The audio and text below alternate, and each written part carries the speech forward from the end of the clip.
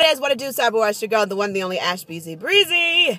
And today is April the 20th, 2014. You know, it's Easter. Happy Easter all. I was just having a conversation with one of my old college buddies, and the story of Mirko came up. Mirko was one of my Japanese friends when I was at school. She was a foreign exchange student from Japan, and her name was Mirko. M-I-R-K-O, Mirko. So that's how I pronounce her name, Mirko.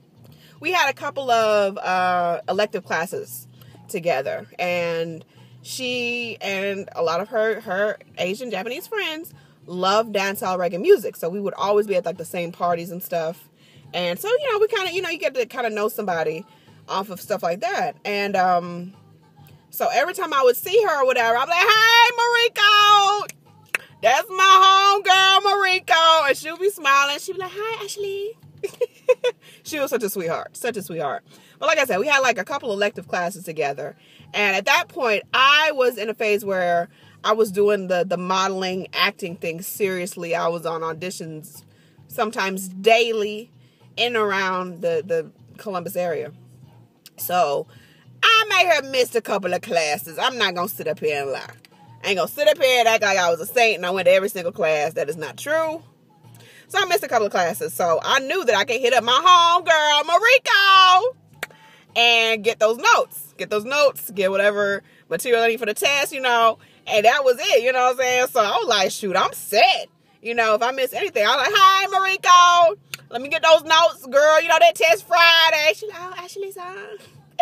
"Oh, okay, no problem." She was such a sweetheart. Love her to death. And so whenever we had parties and things going on, I knew she and her people was coming through. I knew to hit up the doorman. I was like, "Look, that's my homegirl, Mirko. You let her and her peoples in, all right? Let them in.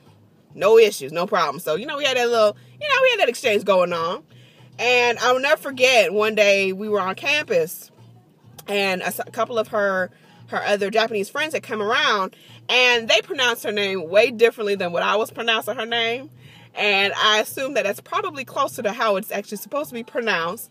But Mirko, being such a sweetheart, she never wanted to correct me, I guess, and tell me I was saying the name wrong. So it went from Mirko, "Hey girl," to Mirko.